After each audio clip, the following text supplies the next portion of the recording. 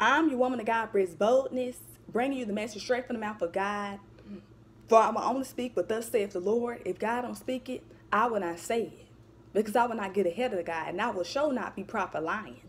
But I will prophesy, and I will evangelize, and I will do everything that God has spoken me to do. For I will speak in truth. For it is more beneficial for you to hear the truth than a lie. For everybody's timing is different from yours, and everybody's season is different from yours. And you will know by the messages that God give me whether or not this is for you or not. That's why I encourage you after every message to go back and seek God for yourself to make sure that he is speaking, just like he's speaking to me, it's lining up to what he has already given you. But I want to encourage somebody today.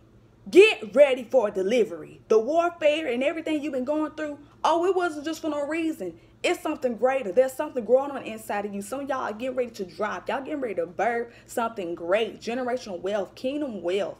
Y'all about to do something big in y'all families. First want to do it. Y'all about to do something and see some things that y'all ain't never seen before a day on your life as you was living on this earth.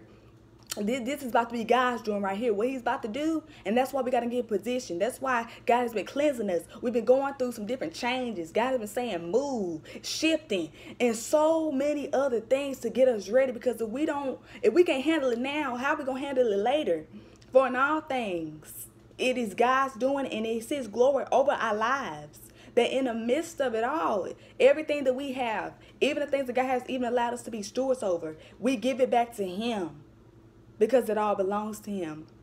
So I encourage you today. This is birthing season. And if you are not sure whether or not you're going to birth something this season, I advise you to seek God now.